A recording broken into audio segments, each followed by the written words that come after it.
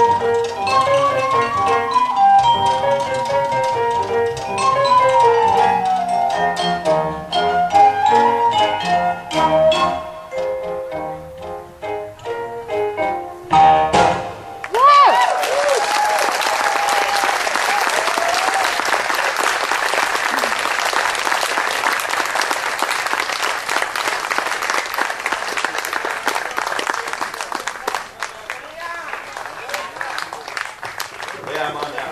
Let's hear it for the Overton Berry Ensemble, Hot Parts, Rick Sparrow, Freddie Jacobs, Jeff Davis, and Overton Berry. The Caravan. They will be back for one more exciting set.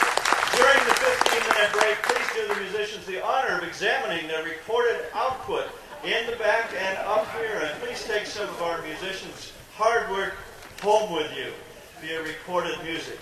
And listen to them, of course, on KLOI LP on my show, which I featured them this afternoon, live and recording. So Dean Jacobson will be back to introduce the second half in 15 minutes. Please enjoy the music that's recorded. We'll see you then. There is a great video called "In the Key of Oscar," and what it is it's a train ride. It's Oscar Peterson, who incredible pianist and world renowned, and he's on the train with his family. It's part of his family, and they're talking about the days when he was like really practicing incredible amounts of time and this sort of thing, and they go into the periods of time and that sort of thing. But it's an incredible video. If you ever get a chance to see it. It's done by BBC, a British, CBC, Canadian broadcast. Yeah, and it's an incredible video of the inner workings of both not only a mind but of a band and of a period of time. There's a friend of mine who he and I both sort of considered Oscar our ex officio kind of mentor. And I remember I gave him, I live in South Park now too, but he lives in South Park about a block from the river, from the Duwamish River. And I sent him a CD once, and they had Oscar Fusion on it, and I called him up a couple of days later and I said, Keith, did you listen to that CD? And he said, I listened to 2 songs. And I said, well, what happened? He said, I became suicidal. And I said, what? I said, we thought about jumping in the river. And he said, I really thought about jumping in the river, but I figured he'd be on the other side waiting for me, so why bother? Okay, this is kind of a fun song. A good buddy of mine, Gene Harris, wrote this song. There is a very beautiful hymn, or spiritual actually. It's called "Let Us Break Bread Together." This is called "Breaking Bread Together." And if you want to clap, just don't get near the piano. The Lithuanians will see you.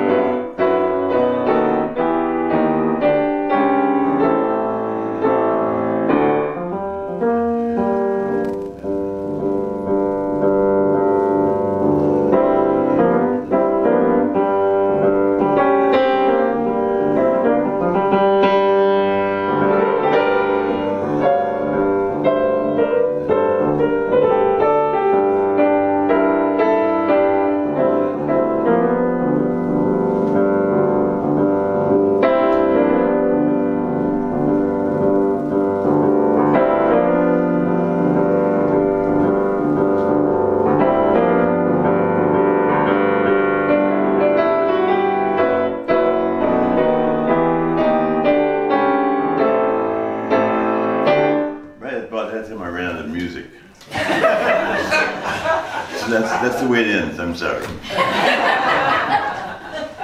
It is not a continued story like Ghetto. Okay? That's the ending. There's just no more.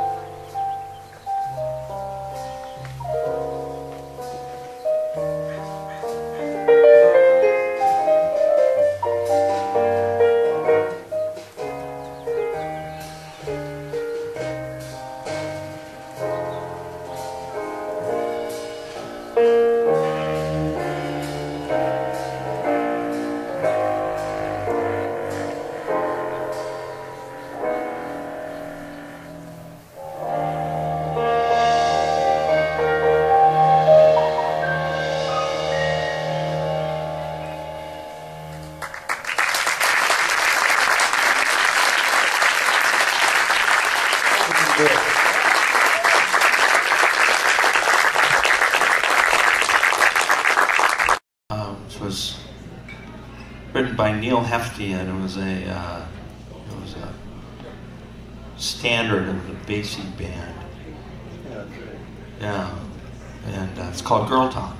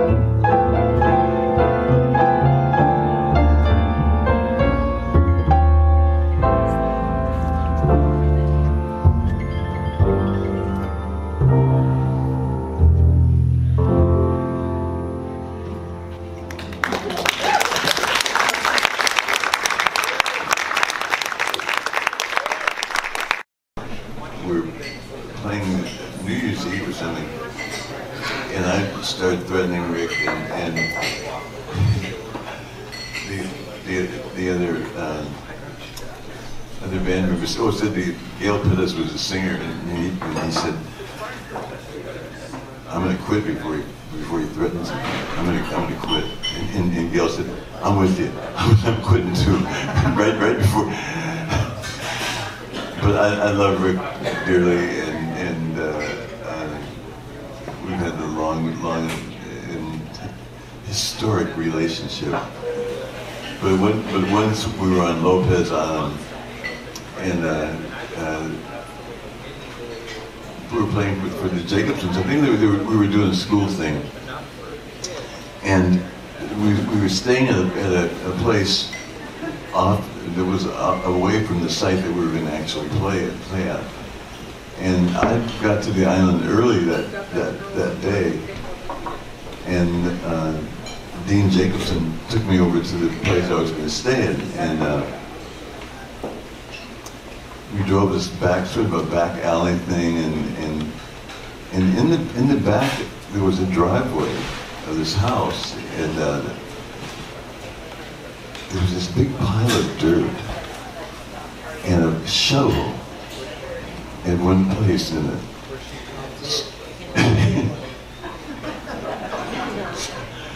I mean, it was big.